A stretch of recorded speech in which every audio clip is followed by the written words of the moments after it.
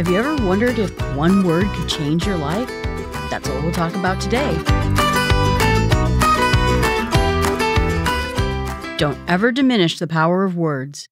Words move hearts, and hearts move limbs. Hazma Yusuf. Today we're going to talk about the book, One Word That Will Change Your Life, by John Gordon. He offers up to us that if we could change one thing, improve our life in incredible ways, and it was all really easy to do, wouldn't we want to try it? And that's what he calls the one word. He says that this book is there to show us how one word can change everything. Our vision, our look at the year, we give ourselves a theme for the year, and what we can do to make huge improvements. I know a lot of times that people are working on New Year's resolutions, coming up with like lists of how you get this done, and maybe the resolution list is huge, a very long list, or sometimes they're maybe too complicated. They're convoluted. I want to go to Bali and get a massage on the beach and, keep going and going. And so then it makes it very hard to do because it's this very long item. Also, having many resolutions makes it hard to accomplish. So this is where he says that we have to start taking in consideration one word. He says the first step is that we have to look deep inside, get rid of the noise and all the clutter, and find a good place to think where we can just dig deep and think about the perfect thing that one word would do for us. He says that it's easy to do the process of discovering what our one word should be, and he'll give us some questions about what we should ask ourselves to reveal our words. He says all these habits and game plans that we do to try to change our behaviors misses a lot of the most important thing, which is changing the heart first. If we want to change our lives and our heart's not in it, we're not going to do it. There's always that big debate that goes between the heart and the brain, where you'll hear people say that if we don't convince our brain we need to do something, or if our brain doesn't understand why we need to do something, then we won't do it. But in this case, he's saying that we have to convince our heart, our soul, our being, in order to actually get these changes. And I get that. I'm someone who loves to question everything. I do deep dives into anything. If I'm going to learn to live a healthier life, I'll research it, I'll investigate it, I'll read all the books I can, I'll read competing ideas about it, trying to determine. And then, yes, obviously clear I should do X, Y, and Z.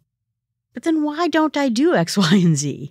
And that would be a symptom of me convincing my brain I have to do it, but never getting on board with my inner being. He says we get frustrated and all the things when we fail, that if our marriage isn't great, our workplace isn't great, if we fail at our goals, then it's just another thing that we didn't do right. And he says, nope, in his simple word, it's just going to be one word. And that if we try this approach, give it a shot. He says it's radical, that it will help our whole year. He says the nice thing about it is it's not based on just temporarily giving in and doing the one thing. You think about the people who go to the gym. January 1st, I'm at the gym, I'm working out. I saw some city or place was basically banning you from signing up for gym memberships the first week of January. People get all wound up about it and they're ready to go. And they're powered on willpower and passion and everything else that we do with our resolutions. But again, the problem is it's too complicated and we haven't convinced our inner being that it's correct. He says that sometimes we come up with mission statements and so we make it clever. So maybe we just come up with one thing, but it's going to be this clever sentence about what it is we're meaning to do. I'm going to live a life of health so that I may benefit in every way from my healthy living, my healthy eating, and going to bed on time. And even in that complicated statement, he realized that the problem is that simple sentence I just said probably contains 100 tasks, 100 different things that I should be doing in order to accomplish that one mission statement. It doesn't really help paring it down in order for us to actually activate on that. And we need to do it every day so that we can change our life, not have this complicated thing. He says that one word will be focused, it will be drilled into a particular topic. He gives spiritual, physical, mental, relational, emotional, and financial. And he says, you know what? The word is important. I always think the pen is mightier than the sword. We all know that words are powerful. When people say hurtful words to us, we feel hurt. When they say inspirational words to us, we feel inspired. But in this case, we're going to find that one word that will help make it impactful through our entire year. He says that you should get something called a stretch team that will help you, encourage you, be on your side, give you good advice. And again, it's that same concept of having a support group out there trying to help you. And these have to be people who have it in for your best interest.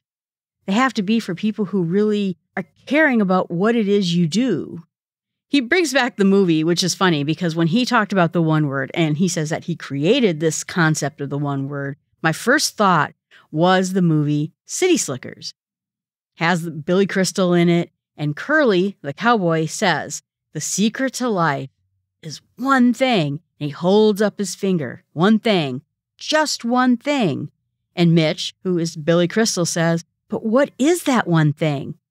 And the cowboy responds, well, that's what you'll have to find out. And the idea is that based on this horse event that they go on, of course, he figures out what the one thing is. It makes me think a little bit about the TV show Alone. You know, these people go out and they have a chance of winning $500,000 and they go live in some wilderness. And of course, food and health is always a big issue.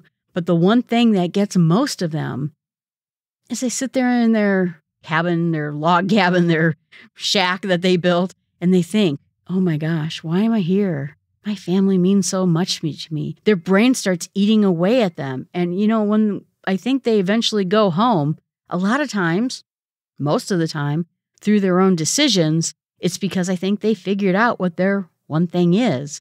He says that he developed a framework for figuring out what your one word is going to be. He mentions, first of all, we have to have silence. That's going to help us look inward to try to determine what's inside of our heart. It helps prepare us for figuring out our one word. He calls it the look in step. Strangely enough, on my other podcast, Small Steps with God, I did a podcast about quietness and reaching out to God. And it's a similar idea that in order for you to gain clarity so that you can see what's really important to you, you have to clear away all the junk and all the clutter that's going on in your brain, essentially. I mean, I'm terrible about this. I'm way on the ADD scale. My brain is filled with junk all the time. When I try to go to bed, I am thinking of no less than 53 different things that I should be doing, I should be thinking about, but what about this? And what about that movie over there? My brain is packed full of things. It helps me as a podcaster because I'm always thinking of ideas to put into a podcast. But I think when I'm trying to think of deep things, it probably doesn't help me very much. So the first thing is you have to think about, what do you really need the most? What is it that is most challenging in your life? This is interesting because I was planning on doing a one-word challenge before I read this book. Gretchen Rubin, who has the Happiness podcast, always talks about the one word. She picks a theme for the year. And sometimes it's very creative, like lightning, meaning you want to be quick and snap in there and get things done and snap out of there. So they usually tend to think of a higher concept that represents what they're trying to do. I'm never quite that clever. Last year, impact. I want to start having an impact on my job, on doing this podcast, in my life outside of both of these things, but making a difference. And I think it worked really well. I think that it raised my work game up quite a bit. Before that, I had a little phrase that was dot the I. I mentioned that in the past podcast, where I felt like I wasn't finishing things to the umph degree to make it perfect. This year I was thinking about taking risks. There's things I don't like. I tweeted about it a little bit earlier this week, where I don't like taking risks.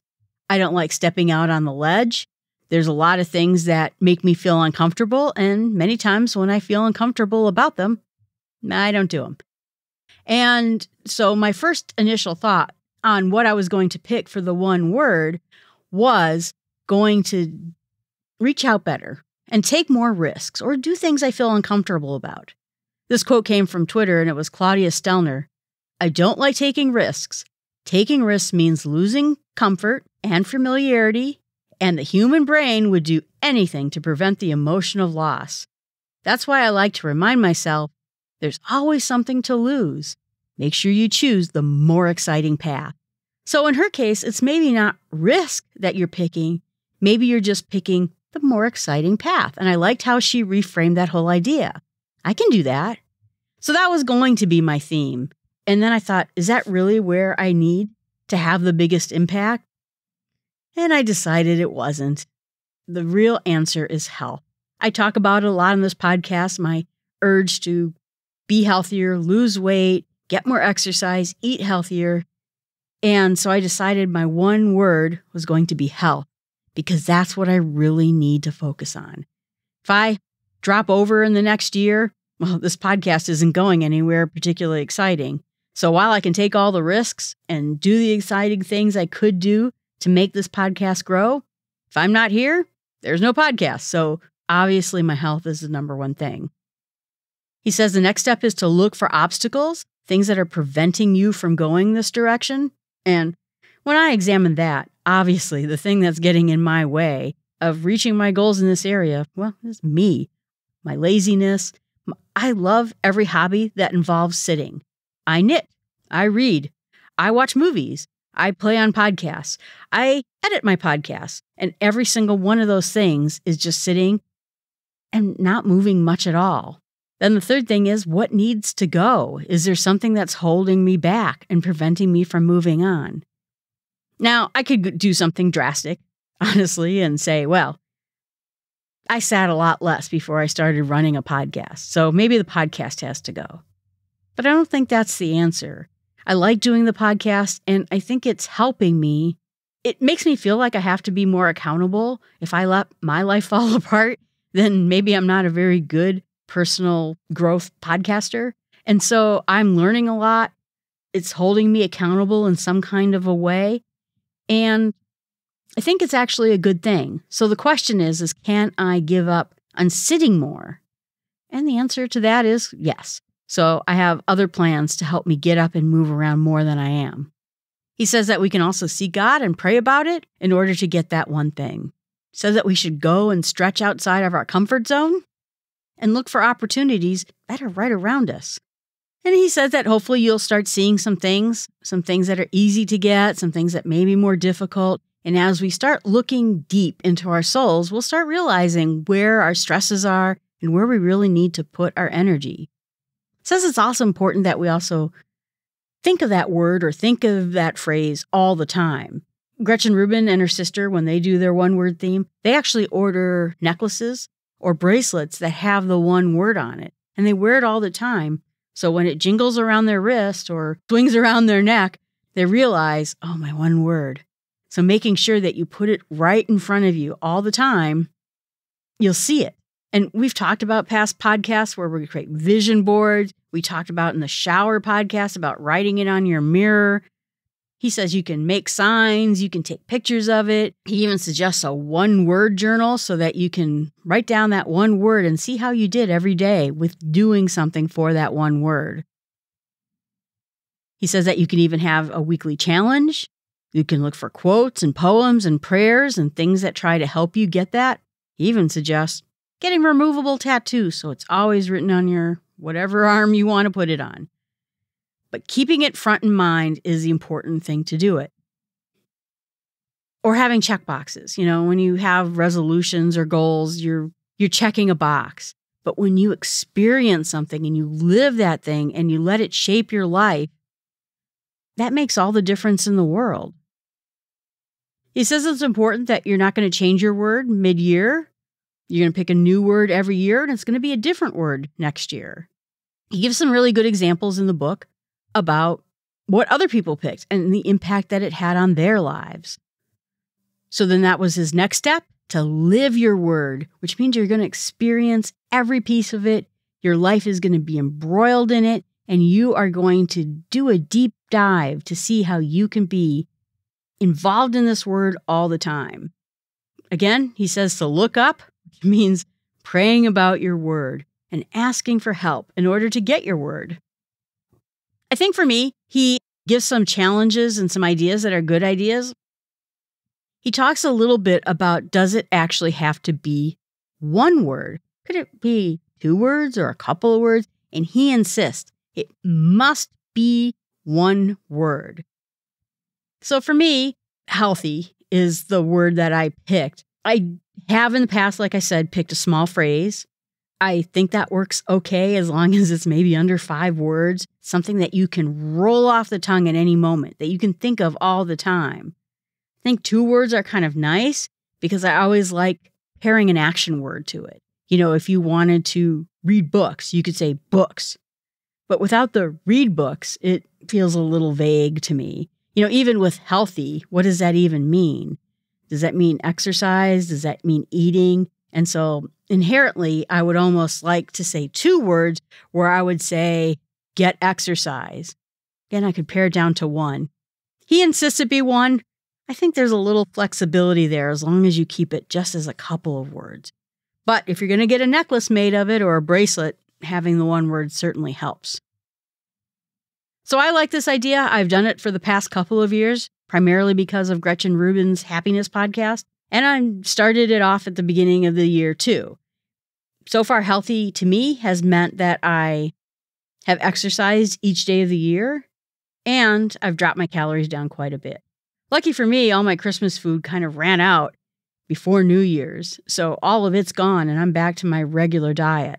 So I've been working on picking the healthier choice. So healthy helps me pick my choice. But then healthy also means that I'm trying to fill all my rings on my Apple Watch. That's how I defined it to be right now. It's important to keep in mind that when you do pick your word, you know what that means because you don't, again, want that 1 word to incorporate all these tasks and all these things that are hard to remember. The idea of what I'm doing is not that I'm going to come up with this task list of what healthy means. It means to me that every time I'm given a choice, healthy is the right answer. So if I think, should I go upstairs and exercise or should I watch this TV show? Healthy. Okay, go exercise. If I'm sitting there and looking at 2 different possible lunches that I might have, which one am I going to pick? This one with more protein or this one with a little bit more fun to it? Well, okay, healthy. So that's how I'm looking at it, that the answer to almost every question I'm going to pick this year is going to have the answer healthy. So my challenge to you, of course, is come up with the 1 word. What 1 word theme will you have for the whole year? Then think about what you could do to put it throughout your house and in your life. Are you going to make phone backgrounds with the word? Are you going to use an app that will remind you of the word every day? Think about it and let me know how you do. You can always contact me at jill@smallstepspod.com. You can let me know what your word is and what methods are you using in order to keep that word in front of your eyes. All right, everyone, thanks so much. Appreciate you listening. Please remember to subscribe to the podcast and tell a friend. And remember that we can get through our 1 word goal by taking small steps.